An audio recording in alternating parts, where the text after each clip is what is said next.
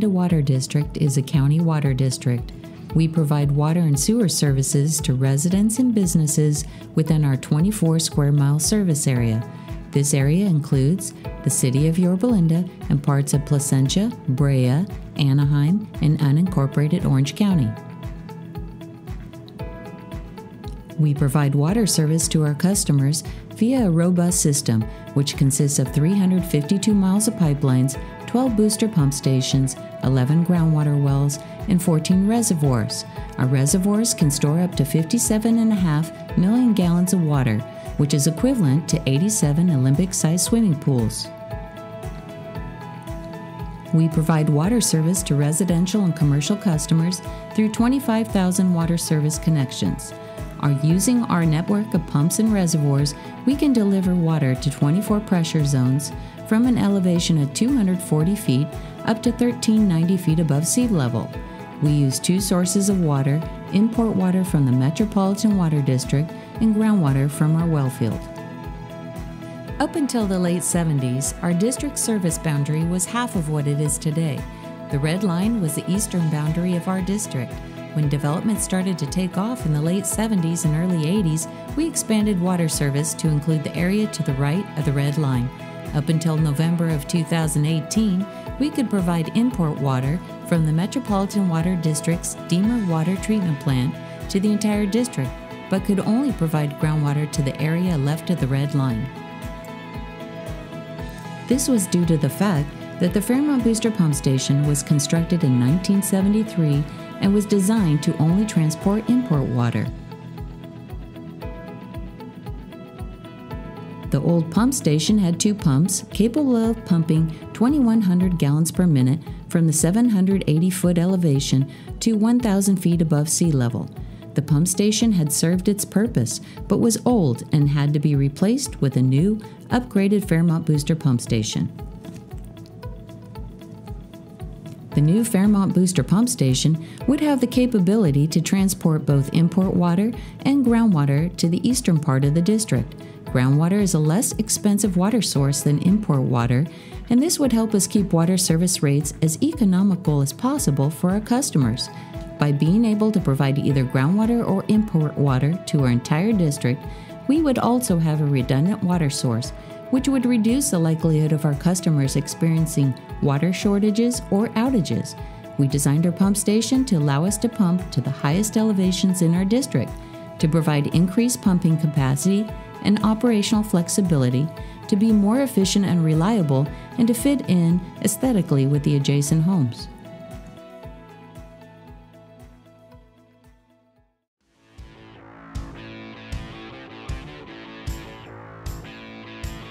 We had a time-lapse camera installed at the construction site of the new pump station. The camera took photos automatically nearly every day. We had to dig down 30 feet using excavators and remove soil and build upward. Construction was carefully sequenced so that we could maintain and operate the old pump station and Fairmont Reservoir located on the same site. The construction budget for the pump station was $7.3 million, and construction was completed in about 2.5 years in February 2019.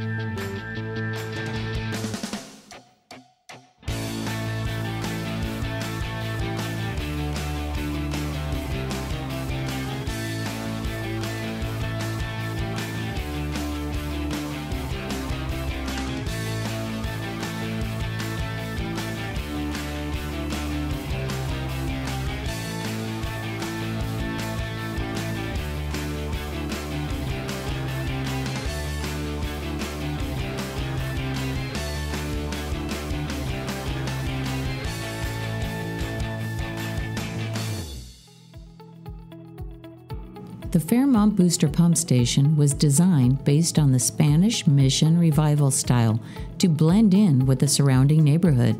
Our pump station is shown on the top, and the home across the street is shown below it.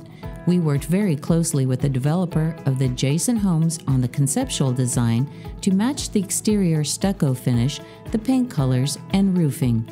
Even our roll-up doors resemble garage doors. We have received positive responses from the surrounding residents for these improvements. The entrance and exit gates are activated with a card reader security system and open automatically when activated. The decorative block wall and wrought iron gates resemble those in the surrounding neighborhoods. Inside the pump station, there are 8 electrically driven vertical turbine pumps. The pump station is capable of pumping up to 10,900 gallons per minute using 3 different pumping scenarios. In other words, we can now move a lot more water to multiple pressure zones and to the highest elevations in our system.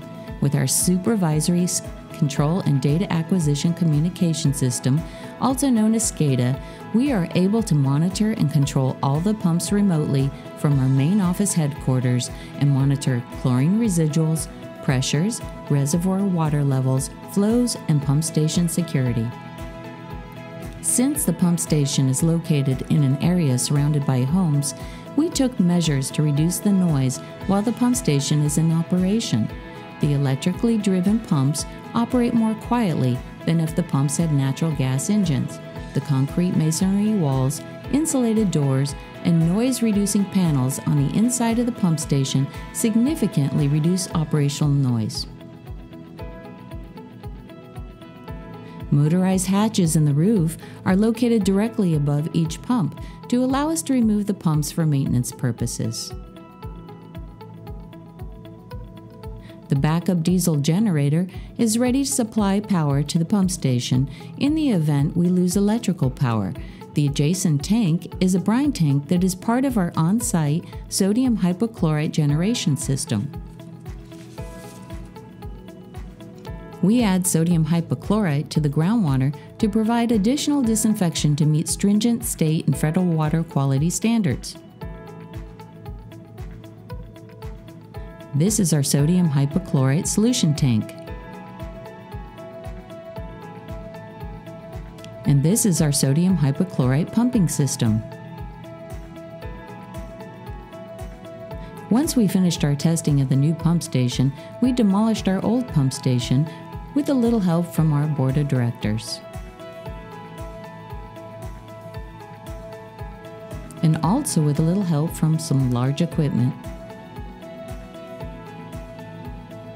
The Fairmont Booster Pump Station project was a success as a result of good teamwork with our design engineering firm, our contractor, and our own operations and engineering divisions.